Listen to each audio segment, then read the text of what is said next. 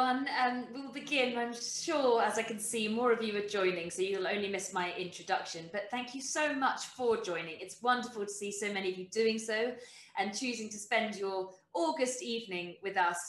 Or, of course, if you're James or other people, it might be morning or afternoon, depending on where you're signing in from, of course, across the world. But wherever you are, I'm delighted to welcome you on behalf of the How To Academy. For what promises to be a fascinating, eye-opening event, and one that has the potential to be quite profoundly life-changing, or life-enhancing, I should say, because the changes are positive all the way and can be achieved in the most simple of ways. And that life-altering impact is certainly something, an effect the book that has inspired our event has had on many of its readers. And it has had many readers. Following its publication last year, here it is, Breath, the New Science of Lost Art, of a Lost Art, and I'm sure many of you have got a copy. It spent 18 weeks on the New York Times bestseller list and has continued to top bestseller lists all over the world and been hailed as the book that will ensure you never breathe the same way again. And breathing, of course, we all know, taking air in, letting it out, something we all do, mostly without giving it much thought, on repeat 25,000 times a day. It's essential to our health. We know this too, and yet apparently 90% of us are getting it entirely wrong. That's the bad news. The good news is that we can actually get it right, and we like good news at the How To Academy. And thanks to our guest this evening, really, that is, he spent at least a decade, he'll probably tell me it's a lot more, on a dedicated mission to show us how we can get it right. He's an author and a journalist. He's written for the BBC, the New York Times, the Atlantic, many more. And he's, of course, the author of this book. So James Nestor, thank you very much for joining us. Thanks a lot for having me. I've got so many questions, and I have absolutely no doubt that those people who have signed in have got very many questions too. So I should say that I have about 45 minutes to ask mine.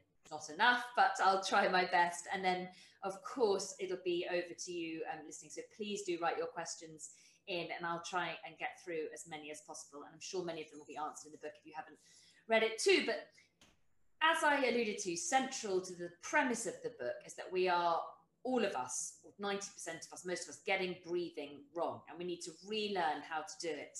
And I know the reaction that you very often get is people say, well, I've actually been breathing my whole life. It could be a long life of breathing, and I'm absolutely fine, thank you very much.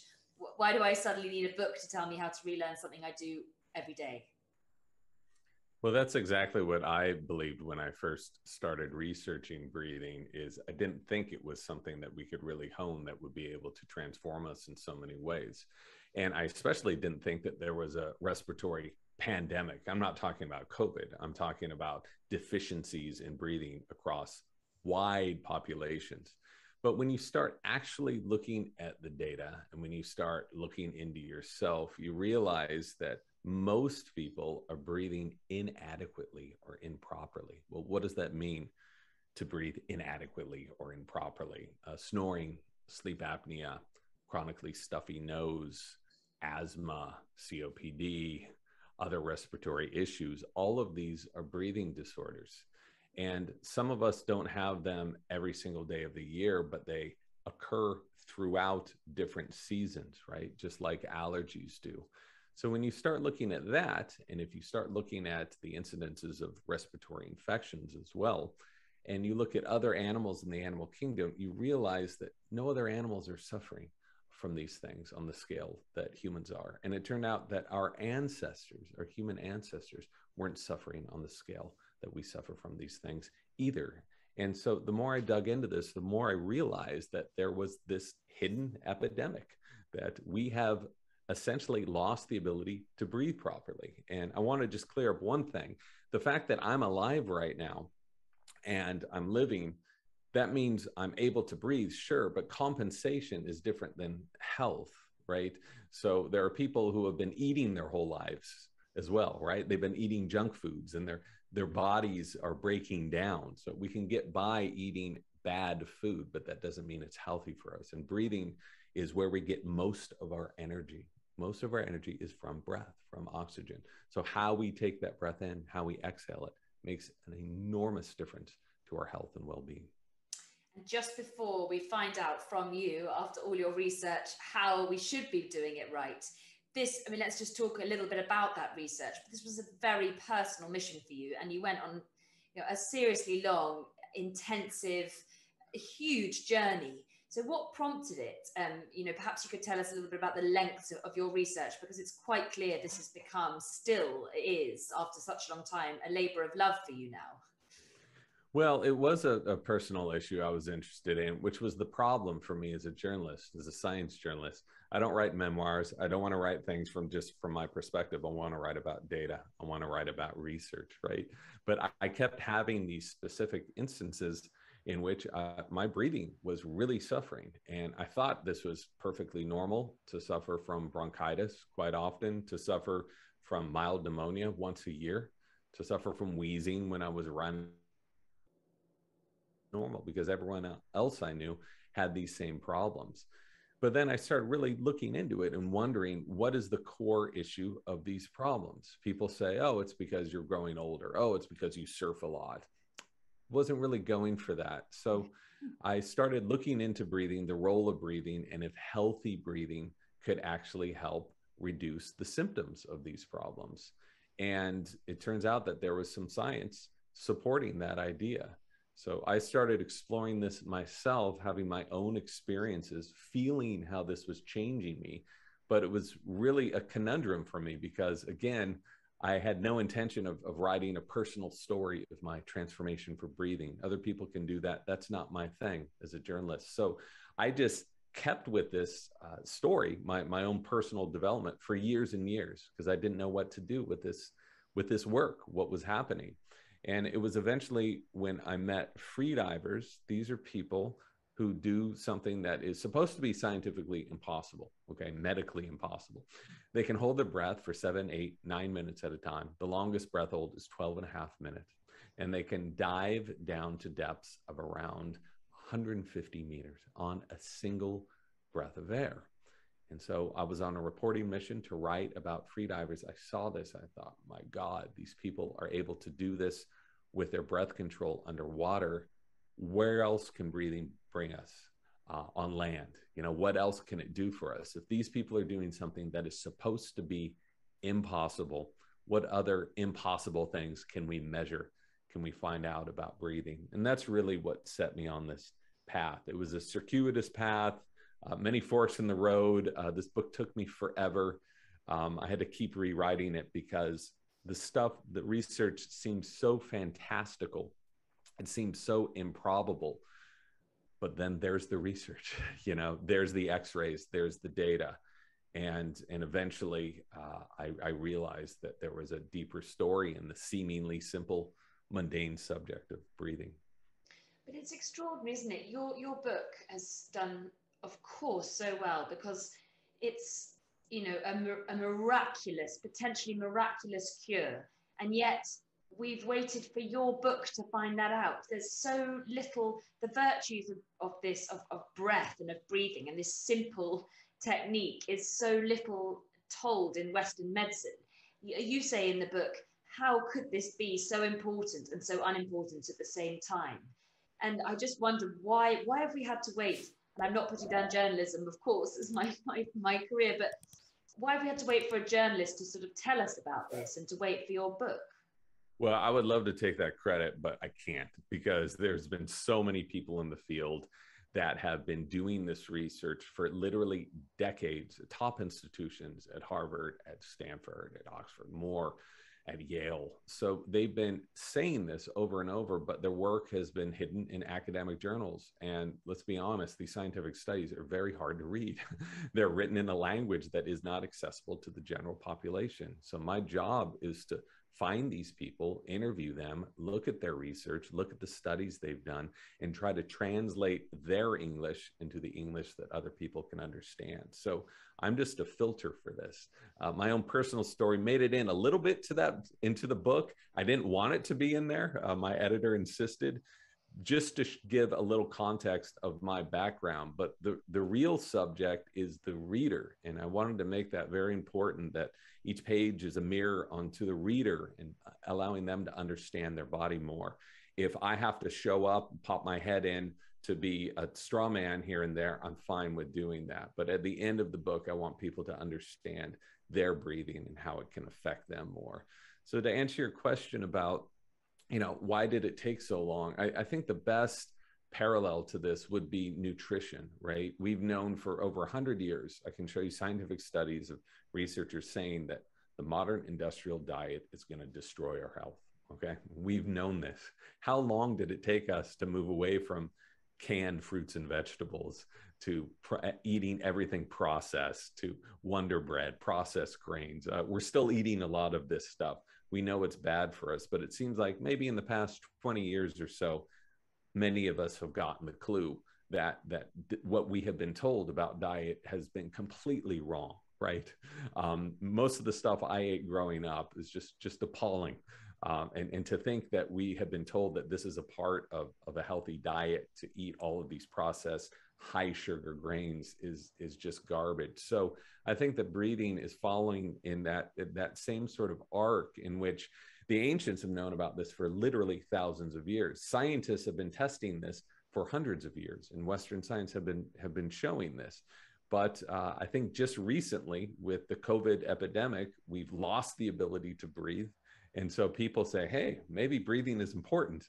And I think that that's one of the reasons, one of the main reasons that so many people are more aware of their breath and what it can do for us and what happens when we breathe dysfunctionally, how it can ruin our health so quickly. Let's make sure let's talk about all of those things, what it can do for us, what happens when we don't do it right. And there are so many different areas and techniques. But you say by your 100th breath and the close of this book, you and I will know how the air that enters your lungs affects every moment of your life and how to harness its full potential until your final breath. There's a lot to take in, as I say, through the pages. And before we go into some of the bits in more detail, I wonder if you would be able to sort of articulate what your main hope that readers would take away, if they were to sort of take away one thing to tell people and to take into their lives from this book and also from this talk, what would be that kind of main point? I think the main point is not to take your breath for granted, right? Just because you are breathing doesn't mean you're necessarily breathing well. So there are permutations in that, and Western science is focused so much on that you're breathing. So my father-in-law is a pulmonologist. My brother-in-law is an ER doctor, right?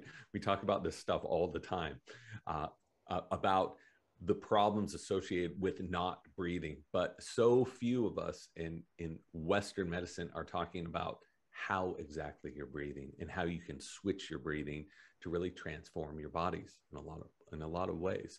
So I think that the takeaway would be that this is something, our breath is something that is so powerful. I show you how powerful it is in the book, but in order to really appreciate it, you need to find out yourself. And luckily, this isn't asking you to go on a diet for 6 months or to start exercising 2 hours a day.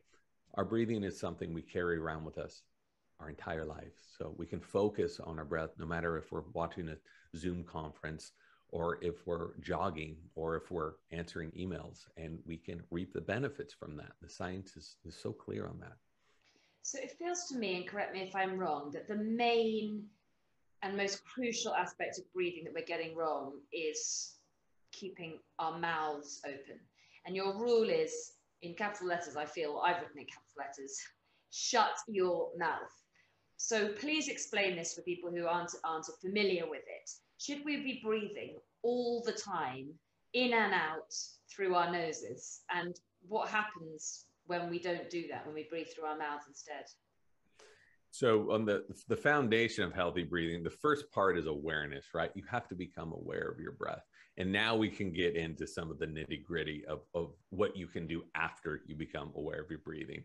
So you're 100% right, is the first thing you need to do is shut your mouth and breathe through your nose. And I'm more convinced now than I've ever been that no matter what you eat, no matter how much you're exercising or whatever, if you are a mouth breather, you're never, ever going to be healthy. And this is because our nose, the job of the nose is to filter air. It's to condition it. It's to heat it. It's to moisten it. There's 30 other functions of the nose, right? Because we want that air that we take into our bodies to be pressurized, to be conditioned so that we can extract more oxygen from it. That's what the nose does. This is an incredibly ornate, sophisticated, complex organ. And if you looked at a cross section of it, has all of these different pathways. It's covered in different tissues. There's hair in there. There's mucus in there. All of these things serve a purpose. We're meant to breathe through our noses. That doesn't mean you can't occasionally breathe through your mouth as a backup system. Of course you can. I'm breathing through my mouth a little bit as I'm talking to you now. When you're laughing, you breathe through your mouth, right? This is all perfectly fine. But the primary route through which you should be bringing air in and out of your body is the nose. And if you don't believe me, look at any other animal in the wild and look at how it's breathing. Look at a cheetah when it's running at 50 miles per hour. You know, it's still breathing through its nose. All other animals are habitual nasal breathers. Modern humans are not. And we can see from the skeletal record that our ancestors were also habitual nasal breathers. How do we know that? Because we can look at the way that their skulls have been formed over the ages, okay? And if you're a mouth breather, your face is going to grow differently. We know that as well. So I could give you a whole laundry list of reasons, but listen to what your mom said, you know, stand up straight, shut your mouth, and you'll be much better off. I'm sure people just from that, and there's just so many more questions that follow. I mean, what you go into in depth in the book is that the time, so we could think about that during the day. Let's come on to exercise later where it goes out the window. I've been trying, and that would be from experience. But at night, and this is where, you know, you talk about many people breathe through their mouths at night. And you suggest doing something that feels quite extreme, which is taping up your mouth at night to stop yourself doing that. Yeah, and I wish I could take credit for this hack. I can't, because it sounded so suspicious and sketchy when I first heard about it. So more than 60% of the population breathes through an open mouth at night. If you're waking up throughout the night and your mouth is dry, if you constantly need to drink water, if you go to sleep with a huge mug of water by your bed, this is what I did for as long as I've known, you are a mouth breather at night.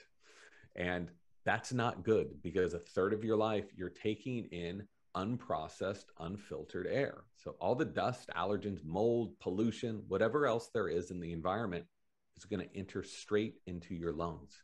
So when you're breathing through your mouth, you can think of your lungs as an external organ, right? There's no filter to it at all. So easier said than done. Shut your mouth. In the daytime, that's a little easier because you can become aware of it because you're conscious. What happens when we go to sleep and when gravity works against us? Most of us do this. We breathe through an open mouth. So I had learned from Dr. Ann Kearney at Stanford. I had talked with her early on, and she said, "Oh, I prescribe tape to all of my patients." I said, what are you talking about? She said, "Yeah, they put a little piece of tape on their lips to keep their mouths shut," which to me, I thought this was some like hostage situation, but it's really not. It's this very light adhesive tape placed in the middle of your mouth. And it turns out that so many leaders in the field of both sleep medicine, dentistry, and more prescribe tape to adolescents, to kids, to adults to keep their mouth shut. This is not a pleasant thing at the beginning, everybody. So just to be clear, my experience, I think, was similar to other people, where it was so awkward and it felt so weird. But after a while, I got used to it after a couple of weeks. Now it's really hard for me to get a good night's sleep without it. And I know this because I track my sleep, and I can see a huge ding to my sleep quality when I don't wear this tape. So I've been wearing it for years. I was listening to a podcast with you earlier where the interviewer, Rangan, I'm sure many people know him, said that his wife had started and now bounces out of bed about 3 hours earlier than she did and just feels amazing. So you've and I know you've had a great deal of feedback across the board that just has had revolutionary effects on people.